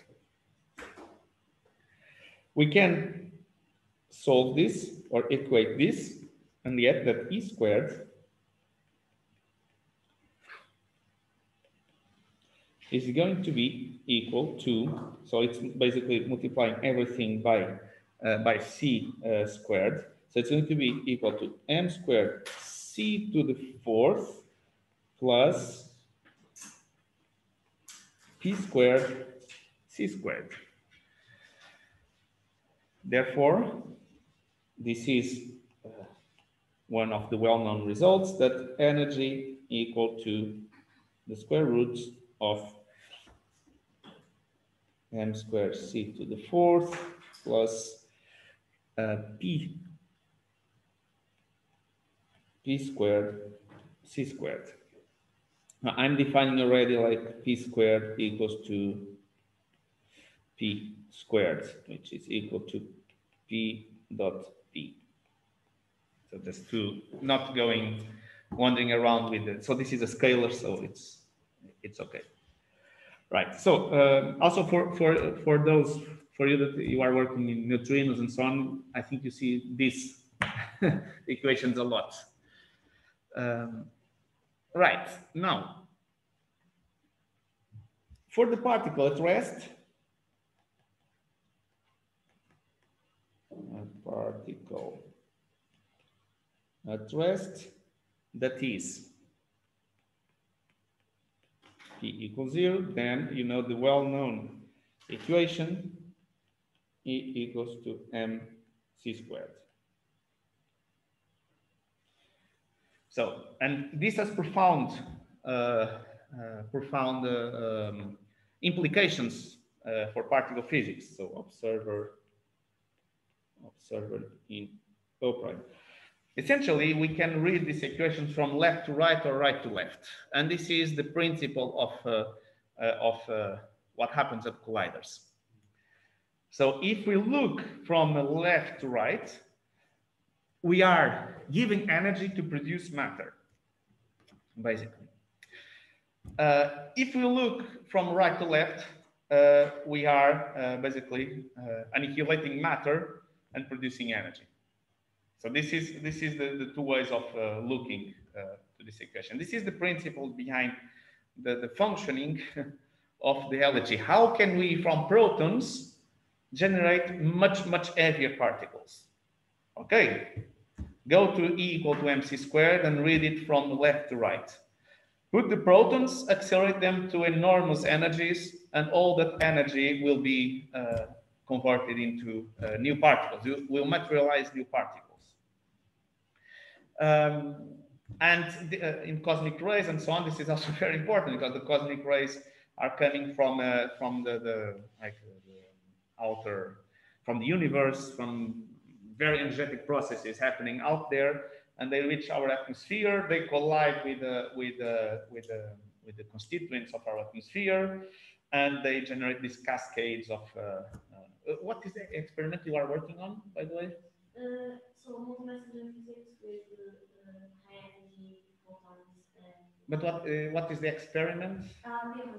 The Auger, exactly. So this is exactly what I was leaning to. So this Auger experiment is indeed looking to these sort of things, also looking from left to right in this equation.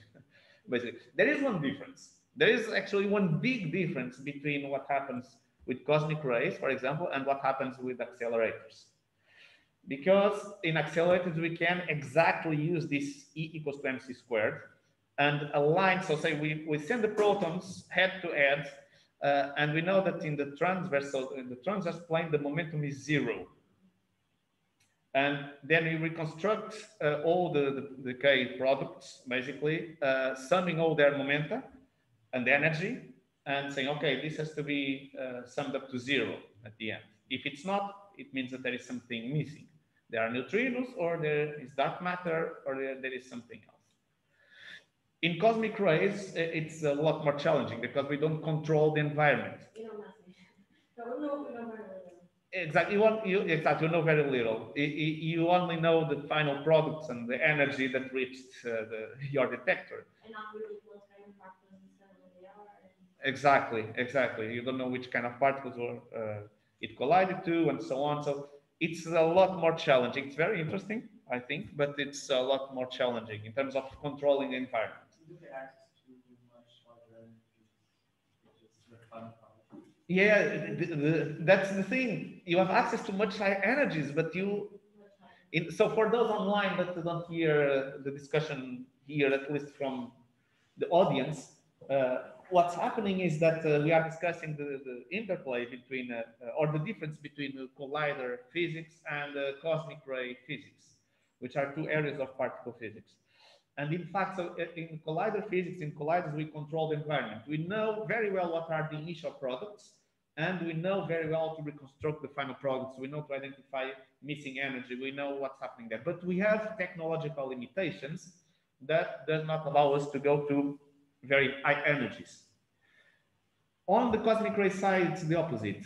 We have at our disposal really very high energies, which if a collider could reach there, we could do really groundbreaking physics. But the problem is that we don't control the environment. We don't know the angles of the particles in the beginning. We know how are they colliding, what's happening exactly there. We only know what reaches the Earth, the temperature at Earth, and we can infer a few things from there. But if we knew the exact conditions of the collisions in the high atmosphere, we could possibly have access to new physics in a much better way than particle colliders. Yes, yes, that is the AMS experiment and this sort of thing. And Fermi-Lat as well, yeah, exactly. But anyway, this is just to make the context here that this equation, this famous equation, is really, really very important in the context of particle physics. Of course, the generic one is this one that I'm going now to highlight in red. This is the exact one. We also know that for photons, so they don't have mass. So this is simply a C. This is their energy, the energy of photons in both frames, basically. Photons is a bit weird because since we can't define the form velocity, we make up a form momentum for photons almost in order to give that equation or that. Sorry, what was your question at the end of your reasoning, your initial reasoning? I understood it. It seems to me that it's a bit artificial to define a form momentum for the photon because the photon has no form velocity. We can't define a form velocity for the photon. So we kind of make up momentum squared equals 0. So the thing is that what you have here, exactly. That's why this is the same in both frames. I understand what you mean. Yeah, it's at least counterintuitive, at least. But this is like this has dimensions of energy. Yeah. This C times V. Everyone agrees that this is an energy, and this follows if for massless particles this holds. Yes. That's clear. Now, in terms of the form momentum is simply like zero p. And the thing is, but the consequence of this is that you cannot put photons at rest. Yes, there's no Lorentz frame. You cannot go to the proper, let's say, to the frame of the photons and say, okay, now I'm going to put you in a bottle. Exactly. And that's why, for massless particles, the momentum derives from multiplying the mass with their velocity. Yes. The definition of momentum is not the same. That's a good point. That's a good point indeed. Indeed, that's true. That's true. It's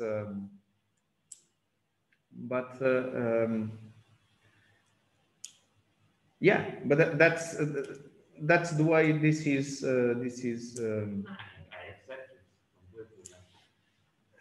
Well, the thing is that typically precisely, but this is the way I look into it more. It's like I think of the energy more as the photons more as energy, not their momentum.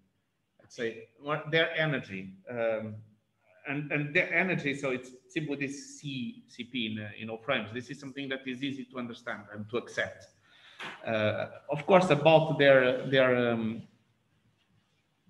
what you were saying, that defining the form momentum for a particle that does not have a mass, and so on. Yes, that's a little bit. I would say this you are basically talking about this part here.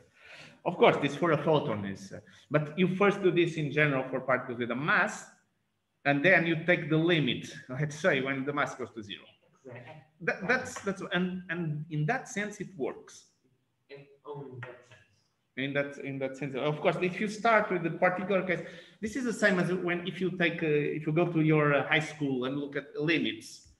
There are limits that you go and they are indefinite, like 0/0 or something like that. If you simply replace by the values of the limits, but when you take these rules to to resolve the indetermination, you find out that the limit is a finite value. This is in a way, this is the way how I remember to have the same problems, not problems, but the same sort of thinking as you are having now about the definition of the form momentum to a photon. But in fact, in the limit, this is almost true for. Yes, but I can. We take the definition for the photon to be that one. Yes, but I can tell you something. This is completely. And also agrees with the probability relation for photon.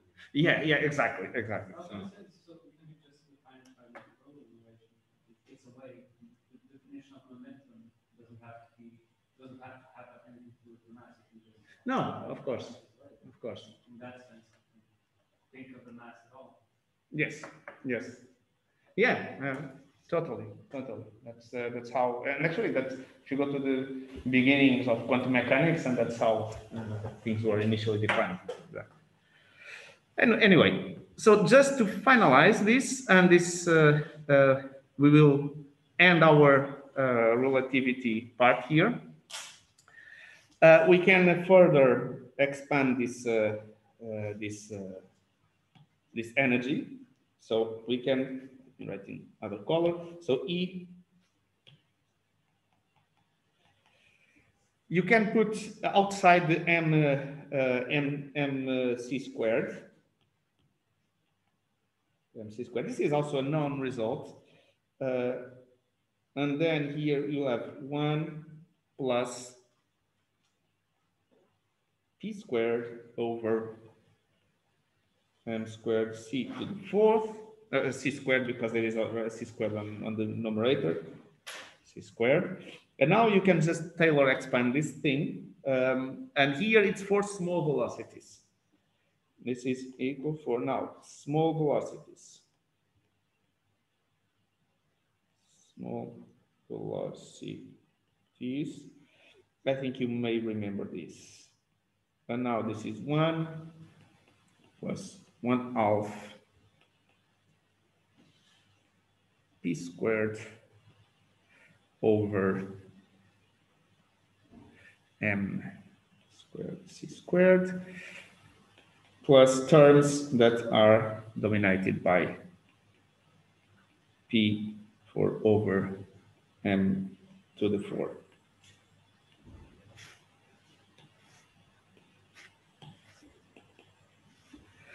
Like this. So do you guys recognize and of course now let me just write it. So this is going to be equal to, or this implies that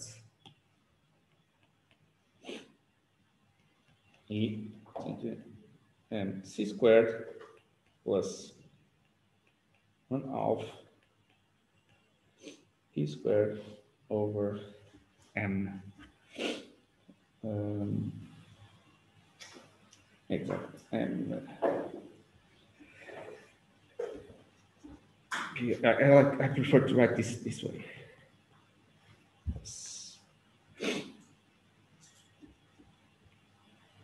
Exactly. This is more. It's the same thing, but it's more familiar, like this. It's just I wanted to write it this way, but I was solving this live, and this is more. So you know what it is, right? So this is the rest energy, and what it is? What is this? Exactly. And then here the dots are relativistic corrections.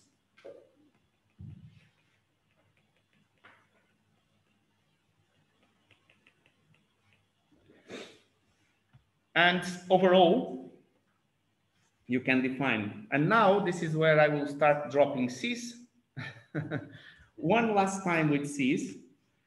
We have like overall you can summarize this momenta as follows.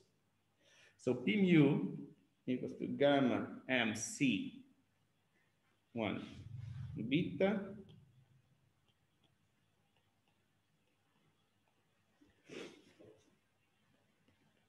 P prime mu.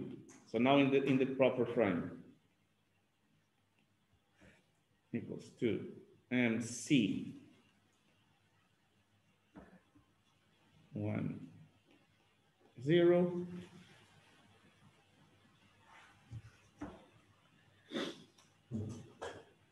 So the relativistic expressions for the energy you take from here once again. So basically you have like this is E. Oops. So E equal to gamma MC in the reference frame O, and in O prime you have E equals to MC squared.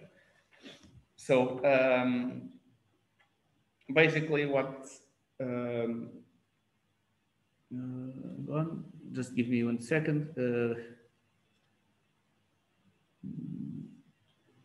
Of course, I was missing a squared here. We Yes. will define a relativistic mass, Exactly. which I don't like. Yeah, I'm also not very fan of that. And for the momentum, it's the same story. We can define a relativistic speed of light.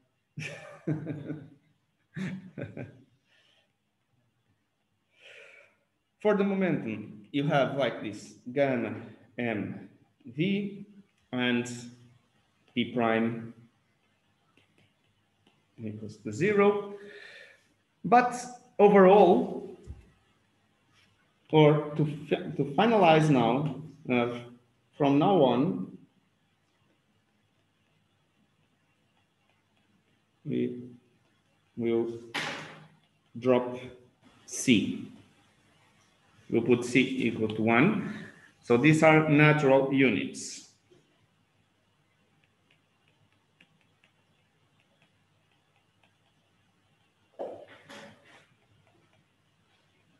I heard someone at some point saying, I don't understand why c equals to 1 when there is a really a really definite value. So this is not understanding what's being talked about. And I think that all of you here understand what we meant when this is a little bit abuse of writing, saying c equals to 1. But what we are doing... Dimensions become equal to a number. Exactly. And we are basically dividing everything by it. And we are writing it in terms of c's. So c is intrinsically there. We just don't write it because we are dividing the result by c, essentially. And the same with the Planck constant h and even the electric charge. Exactly. All of that. And with this, we end up with, so the equations that result from, so all of this today is to result in this, E equals to M. This is the equation that goes from left to right or right to left, and we have various consequences, and E, in general, square root of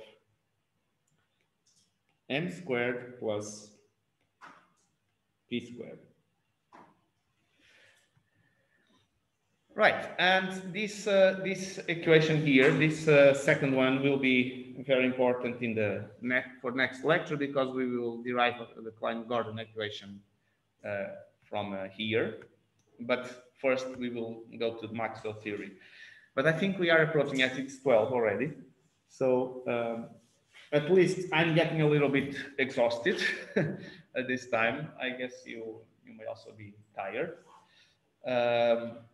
So in the next lecture, we are going to relativistic equations and relativistic quantum mechanics. And we're going to cover all of that. And hopefully already start with Lagrangian formulation. So as I told you, and also for those online, I can stop recording, but I will put this lecture online. I just need to work out if there is any restriction, any limitation of putting this in our website or not. Pause, stop recording.